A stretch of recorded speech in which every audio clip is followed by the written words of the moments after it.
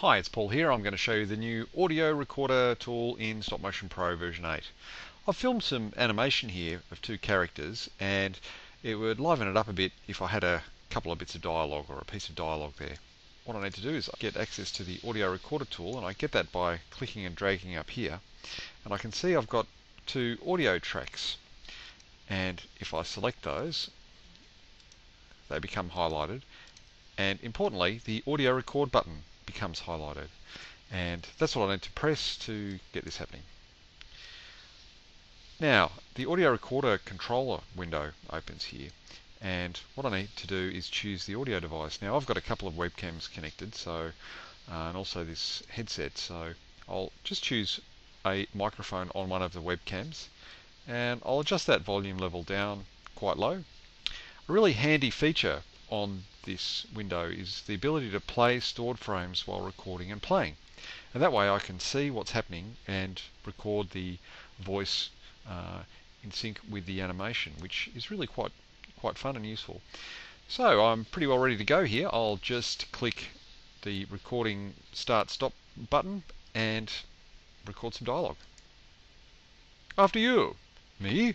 Yes, yes. Why, thank you.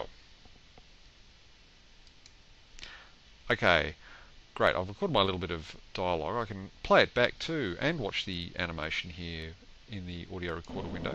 After you. Me? Yes, yes. Why, thank you. Great, so I'm happy with that. I'll just click save, and I'll put that onto my desktop.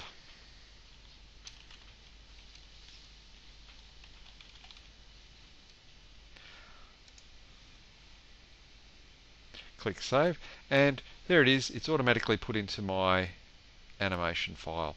So I'm going to click and drag this down because I want it at the start of the animation, and I'll use the zoom in feature here so I can see things a little more clearly. These lines here are my frames. If I click audio scrub, I can then step through the frames and hear them at the same time. So that's the first character. So this looks like it's pretty well in sync. At the end here it seems to not really be necessary. It's just no one's saying anything anyway, so I'll truncate that.